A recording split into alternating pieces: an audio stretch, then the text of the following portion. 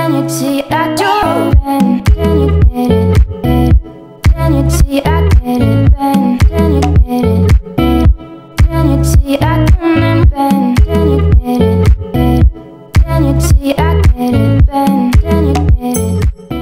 Hi guys, what's up? It's Ariel and welcome back to my channel. Today I'm so excited because I'm going to be doing a DIY video for you guys. You guys loved my last DIY, which you haven't seen, you should definitely check out. I'll link it in the upper right hand corner. And you asked for more DIY, so here I am filming what you guys want. Today I'm going to be showing you how to make super easy and affordable dad caps or baseball caps. These are totally customizable. These are so cute. They're so easy to make and they're so inexpensive. They literally cost me like under $7, which is insane. So if you like these DIYs and you want more, please make sure to give this video a thumbs up and also click subscribe down below because I upload it 2 times a week during the summer and I would love it if you join the fam. And with all that said, let's go ahead and get started. After I've had a few, you're turning my insides, you're making me sick. But you're such a goddamn pro, never really know if you're... So starting off with the first baseball cap, this one's gonna say peachy and it's super cute and totally inspired by the things I've seen on Pinterest and Urban Outfitters and Brandy Melville. So starting off, I just need a baseball cap and also some embroidery floss. I'm using the white color for this one, but you can totally choose your own colors. So start off by cutting your embroidery floss to about an arm's length and then just starting it through a needle and tying it off at the end.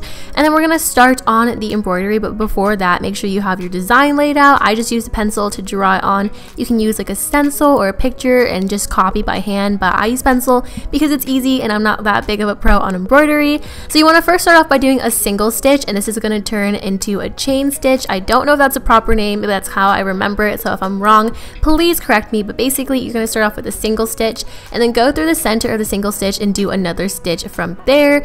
You're just going to repetitively do this motion for all the little letters that you're going to fill in, and it's going to look super cool at the end and it's going to give it a really cool texture, and I really like how it turns out. It is a little bit too difficult. You can always just do a basic single stitch, but I think doing the little loop stitch looks super good and I really like how it turns out. So once I'm done with the P, I'm just going to move on to the other letters, but you want to just continue and finish this up. And then once you're done doing all the other letters, make sure you tie off the knot in the back of the hat so that way no one can see it. And I just looped a knot on the back of my hat and then I went ahead and I just cut the string.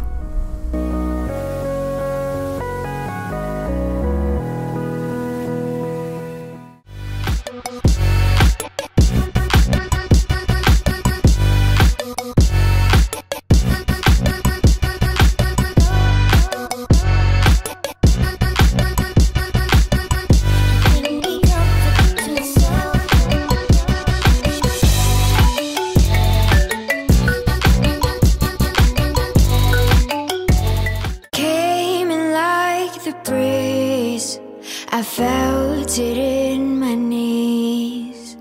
Never will. So starting off with the second DIY, we're going in with another baseball cap, of course, and this one is just white, and we're going to be focusing on the front portion of the hat instead of the back. I used the light blue embroidery floss this time, and I also have a needle and thread. So for this, I'm going to take some inspiration from Pinterest, and I saw this hat I really liked with a super cute logo. So now I'm just going to go in with a pencil and kind of imitate the design. It was just a basic wave, and I just used a pencil in case I made any mistakes. And once you're done with that, you want to go ahead and take some embroidery floss. I'm just using 2 arms length for this because the wave was a little bit bigger and I wanted to make sure I didn't run out of embroidery floss midway. So I just went ahead and I put that on my needle and then I just tied it off and I started doing a single stitch. So the stitches I'm going to do for this are called backward stitches, and you'll see what I mean. So first off with a single stitch and then move the length of that stitch away and then make another stitch there. But move your needle backwards to where the original stitch is and fill in the empty space. So you're basically doing single stitches but moving them backwards so that way they're all in line and there's not any space between them and it looks like one cohesive line. It looks super cool. This is what the finished design looked like, and I just continued to do all the stitches until it was complete.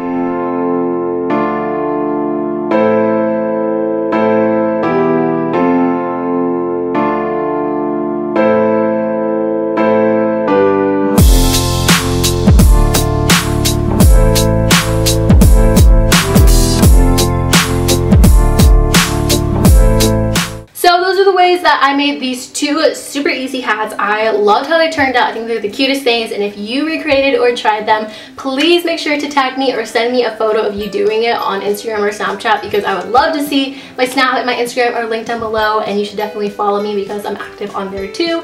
And with all that said, I hope you guys enjoyed the video. Make sure to subscribe, give it a thumbs up, and I'll see you next time.